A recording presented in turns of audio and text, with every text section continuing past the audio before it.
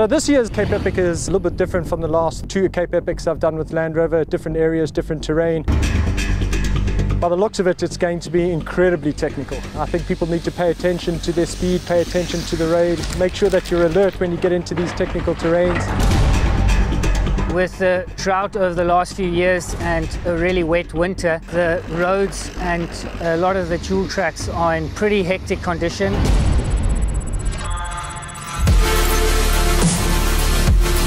We've been out most of today, 45 degrees. The route was rocky and it was a really tough experience, and that is a hallmark of the ABSA Cape Epic. We've gone over some really technical terrain and the Land Rovers just glide over them. It's actually quite reassuring to have them behind us.